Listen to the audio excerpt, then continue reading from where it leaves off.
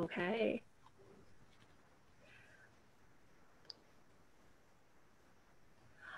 All right, fabulous. I think we're live on all of our platforms now. Welcome. It's Thursday. It's another round of KSAC Connections.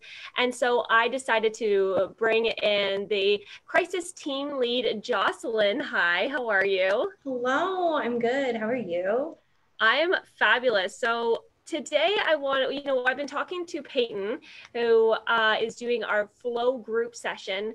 And so, we have so many groups available at KSAC, and we also have counseling and group counseling. And so I kind of want to talk with you because I know once the new year and the school year starts, you're going to be more involved with our groups.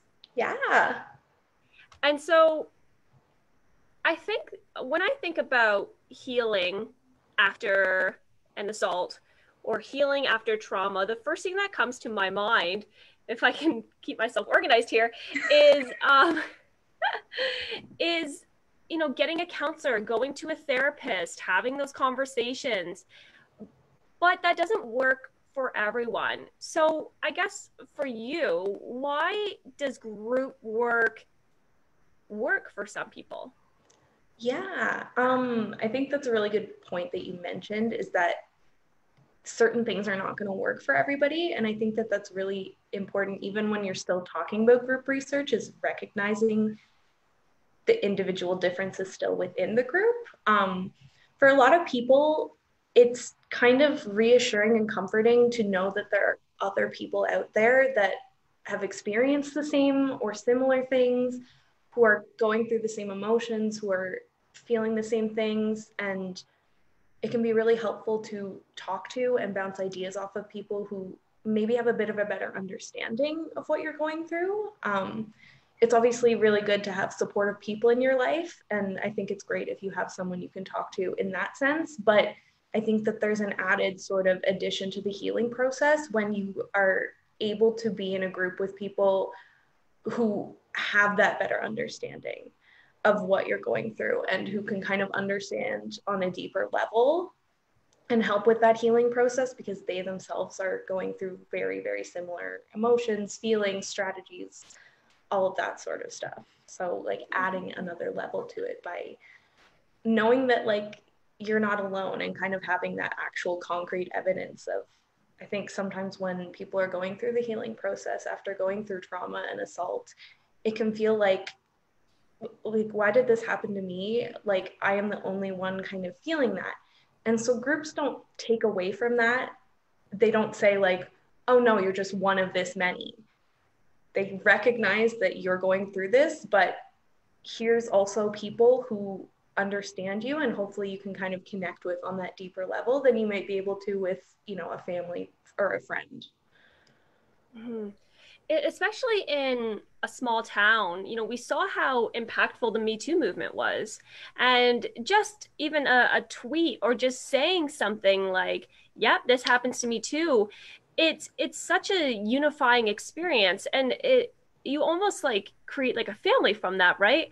With sexual violence, like so much of it is what we see in the media is victim blaming, right? Like, Mm-hmm. why were you why were you walking alone at night? Why were you doing this? And it puts doubt and it puts the onus on the victim for their own trauma. And so when we have survivors come to our center, one of the things they tell one of our counselors is, you're not the first person that I've told about this, and that I've told other people about this experience, but whether I wasn't believed or I was laughed at, it hindered my ability to even think about this as a trauma because I thought that I caused it. Yeah, for sure. That idea that like, I mean, it's awful, but it happens so much and it's not talked about enough that society just is victim blaming is something that's become so like normalized in society and it's not. And it's really unfortunate because sometimes people disclose trauma to people and yeah, they are not believed or they're laughed at, or even people just don't know what to say. So the way that they react kind of falls on that victim blaming because they don't even know what to say. Like that's what they know about sexual assault and sexual violence. So, you know, if that's all that you're used to, then it can be really hard to feel like I can tell other people, and like maybe other people have gone through the same thing, because if you're constantly told like, no, it maybe wasn't what you thought, then it can be really hard. Mm-hmm. And so, with groups, I know at KSAC we have a variety of groups, whether it's mood walks or journaling or thinking and learning about trauma as like an educational framework, right? When we learn that the way that we react to trauma is biologically innate. It's our survival mechanism, right? The freeze, flight, fawn response, where sometimes we have to love the person who's harming us in order to lessen or stop that harm. It validates you. So we have that group. We have expressive arts, which has kind of moved online. We have storytelling. We have flow. We have trauma informed yoga, and so it's really a beautiful experience when we bring everyone together and just talk about what has, not necessarily what has happened, but talk about it, what has happened, like as a community in a way, as identifying that this is something that happened to you, not something that you caused. Right. And I think groups give you that opportunity to talk about it in different ways. If you're in a group and you want to talk about what has happened to you, you know you're surrounded by people who are going to believe you and on some level understand what you're going through better than other people. But if you're not comfortable sharing your story, exactly, you can still talk about it in more of a sense of, why is society this way? Like, do you guys believe kind of the same thing? Or, hey, I've tried this coping mechanism. I really didn't find it worked. Has anyone else felt the same thing? And what have you guys done? Yeah. Bouncing ideas off of each other. So it doesn't just have to be about disclosing. It can be if that's what you want, but groups I think are really important for all of those other things as well. You don't have to share your story with a bunch of people, but you can still be supported by them nonetheless. Mm-hmm. Yeah, I love the coping strategies, right? And like, and you know what's great as well is that we have like the thing with one-on-one counseling is that it's just that it's one-on-one. But you and I both know that sexual violence is happening to a lot of people, and not just one gender, although it definitely impacts one gender more than another. But getting into one-on-one counseling, it takes some time because you know it's one person versus the hundreds. The I think we served 700 clients last year with one-on-one counseling, right? Like, and there's only what 365 days in a year, so like Yeah. that's a like it's a lot, and it's a lot of work, especially for historical trauma where it's not just going to be a one and done session. Mm-hmm. And with certain rollbacks and cutbacks that the government has put in place, it limits the survivor to even think and talk about. So I feel like, think and talk about within those limited number of sessions that you have. And so groups allow you to think about your trauma in a different way before having to think about your trauma and then think about you. It kind of like oversteps that first step in a way with the groups. Right, totally. I agree with that. It's like it gives you like an extra thing. Like you could still be searching out for individual counseling at some point, but it kind of gives you the opportunity to explore your options a little bit more and maybe explore just your emotions and feelings in general as well before kind of diving more into the very, very specific personal things. Mm-hmm. Yeah, like it's a great kind of general introduction to kind of whatever, right? Like if you're talking about mood walks, like I volunteered for that back when I was a volunteer and I worked my way up to public education.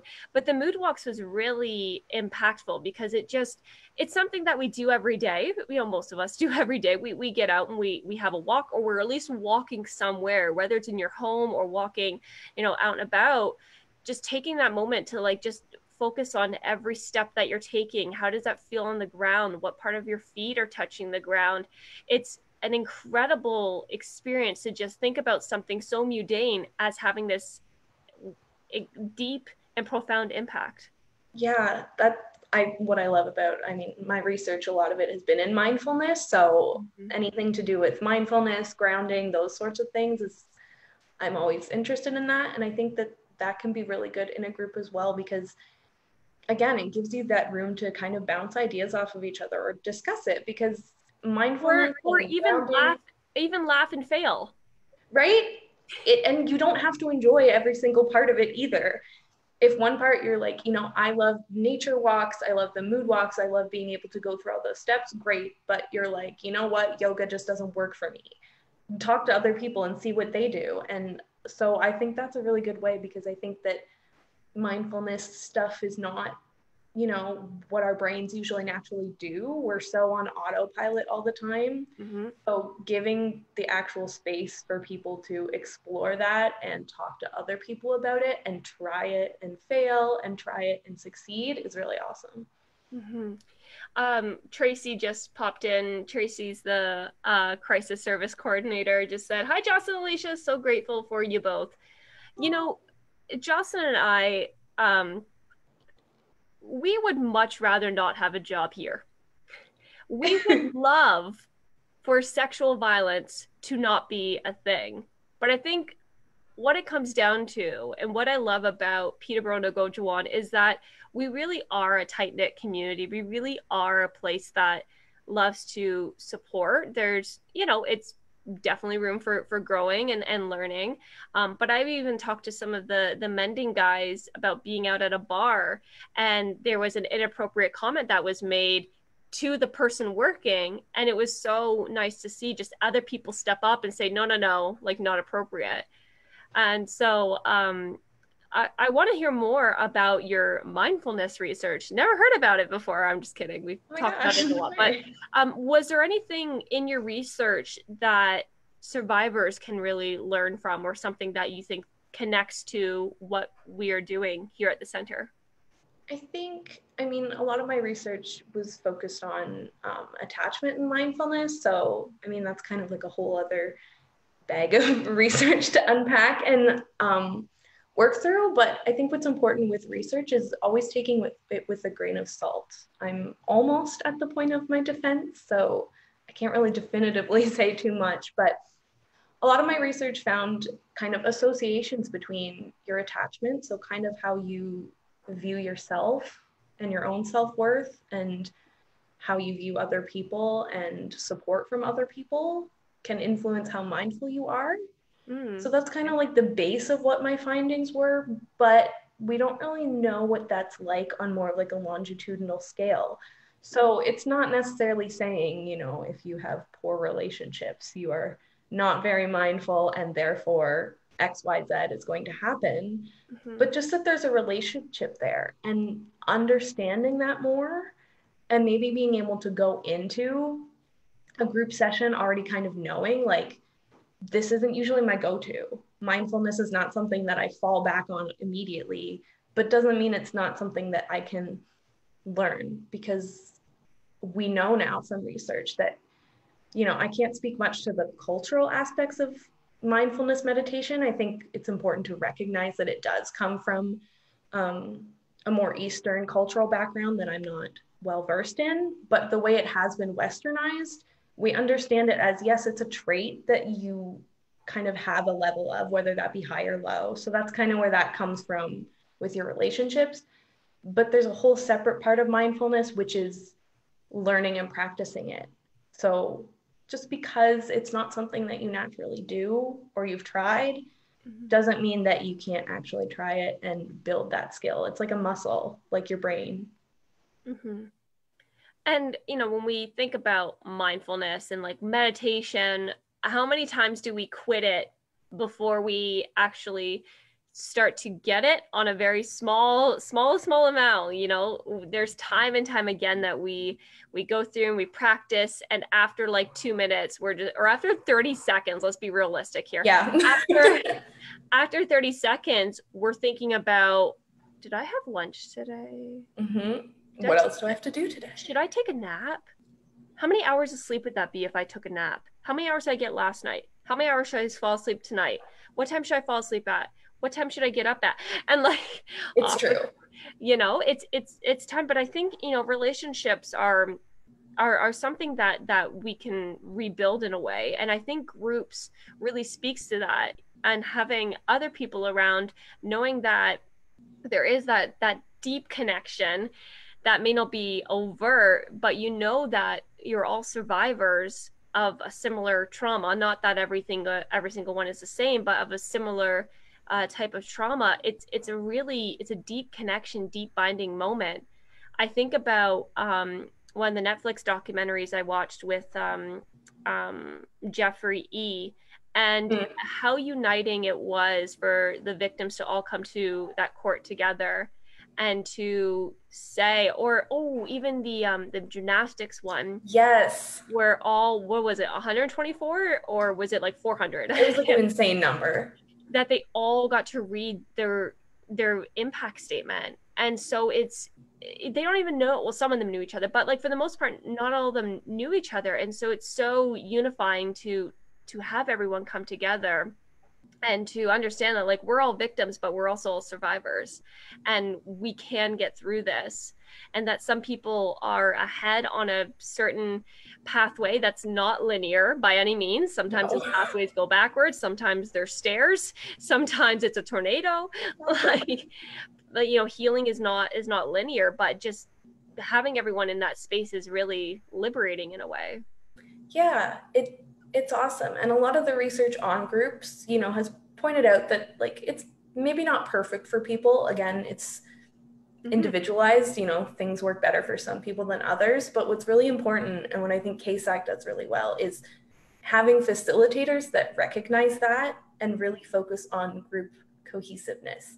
That's been shown to be something that helps groups succeed and stops people from dropping out prematurely or kind of saying this isn't for me, is recognizing the group cohesion. So you all have a shared story in a sense, but you're still an individual. So you also do kind of have a say in your healing journey. So you are in a group and this is part of your journey, but you still kind of have your own path as well. So the group is there to help facilitate it, not to put everyone kind of in the same path or the same box. Mm-hmm. I think KSAC does a really great job of. And the amount of groups, there's not just one group program, there's a whole bunch of different groups and they all focus on different aspects. So you get a chance to kind of pick which one works best for you. And the thing with all of our groups as well is that they're all free. So if you Mm-hmm. do one yoga session and you go and you absolutely hate it, the only thing that you have put out is just an hour of your time or 2 hours of your time, depending on the session, right? And so, and there's more to be gained than lost from it. It's not a financial burden, um other than, if you have kids and you're putting them like in Mm-hmm. care and stuff like that. But um in terms of actually paying for the groups, like it's not like you've paid once and now you have to attend all 4 to 6 sessions, right? Like it's very Yeah. much like, I go to this group, I didn't really like it that much, I go to another group and this worked for me. I keep reflecting back to our expressive arts, and when we had some placement students that were part of it, like there's some part of art where it's all definitely individualized, but just laughing at the attempts at some of the Yeah. art, and but not laughing at, like laughing with. And just it's but they said, no matter how bad the art turned out, I still enjoyed my time with everyone being there and creating something. Yeah, it's awesome. I've been lucky enough to go to a couple of them back when, everything Yeah. was not crazy and online, and um got to go. And again, yeah, I mean, I think I just went and did art and talked to people, even if we're just having chats about just like life, Mm-hmm. just getting to like do that and have that shared experience with everybody was awesome. And it's just so nice to see people being able to get together and talk about whatever they need to and create things that are beautiful together. Mm-hmm.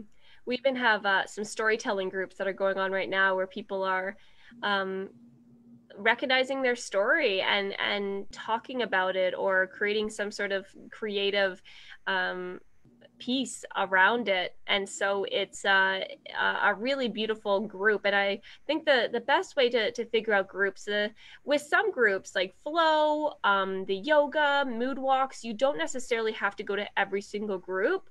You can definitely just drop in. And then there's some other groups like the storytelling, or what was the seeds group about learning about trauma, where it's a succession. But I think that the best place to go is to email KSAC, KSAC at Nexicom, NEXICOM.net, and ask, hey, I'm interested in groups. I'm not currently a client, but I've had experiences with sexual violence, and you know, I'm looking to learn and to grow and to heal. And I love that KSAC provides that space as well. Yeah, it's awesome. And again, it's kind of like if you're kind of just looking right now and you're not entirely sure how your healing journey is going to go or what is going to be involved in that, and you just kind of want to test it out and get the chance to do these groups and get the chance to maybe just talk to and meet some of the staff or the volunteers online, Mm-hmm. that you know, it's really great that you have that option, and it's free for you to just try out and kind of start to figure out what you want your journey to look like. Mm-hmm. And I love what you said about just getting to know this space. It's really, oh, what's intimidating to go to a sexual assault center as a survivor, and just knowing that you're going there for counseling. Yeah. And it's, well, first of all, like, there's no judgment. I don't get to see everyone, but like when I see people, it's just like, oh, hey, like, welcome. Like, I'm Yeah. not, I there. This is a space for healing, and not everyone there is going because they're a survivor, but there's this connection, this empathy, this feeling of hope as soon as you come off that elevator or come through the door. I forget what our sticker is right on the front window. But it's just about validation and hope. And I love that KSAC has kind of created that space, which, we'll eventually be using again. Yes. But Jocelyn, thank you so much for coming on and chatting today. Is there any last words that you have, if there's a survivor out there listening that's curious about groups? I know you're going to be a part of a lot of the groups coming up. Yep. Is there anything that you wanted to say to them that are listening today? Um, I just want to say that you are strong. We here at KSAC believe you, and we also believe in your healing journey. So, you know, if you feel comfortable, take that first step in reaching out with an email. We've just launched the 24/7 crisis initiative. So, super easy to just go on text or online, and you don't have to be in a crisis situation. You can just reach out and ask some questions about what we have, and there will always be somebody there 24/7 to answer your questions and kind of help you maybe figure out, you know, if you want to start with KSAC or where you can kind of start. Yeah, like I love how we are so connected to a variety of resources here in this community. So, Jocelyn, you've also been part of the crisis line and answering those messages. Is everyone in crisis that is reaching out to you? No, I would say the majority of the time it is more just kind of inquiries and questions about whether it be KSAC services in the community, kind of, hey, this kind of thing has happened. What should I be looking into? Or someone I know has had something go on, what are some resources I can look at? That's a lot of the time what it is kind of just looking for connections to other resources and asking questions about the center or about other resources in the community. So, oh no, it's frozen.